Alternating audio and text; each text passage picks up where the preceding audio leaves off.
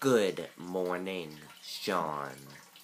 State police announced Thursday that a man came forward in connection to a September road rage incident in Nashua.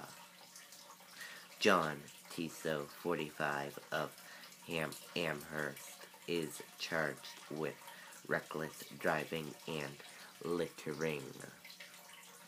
The victim told police that a driver identified as Tiso cut her off on the Everett Turnpike in Nashua.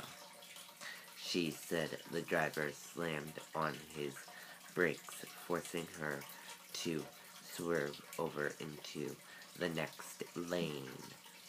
Troopers say while she was driving next to him, he threw bottles at her.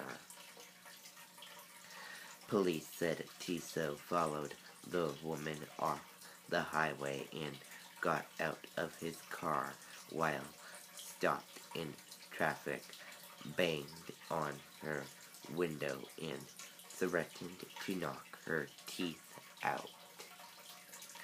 A witness traveling in a separate vehicle also reported the incident to police. Tiso turned himself into police Wednesday. He was released on 1,000 personal recognition and will appear in court in January.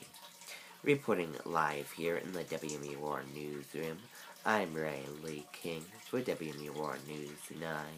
Sean, back over to you.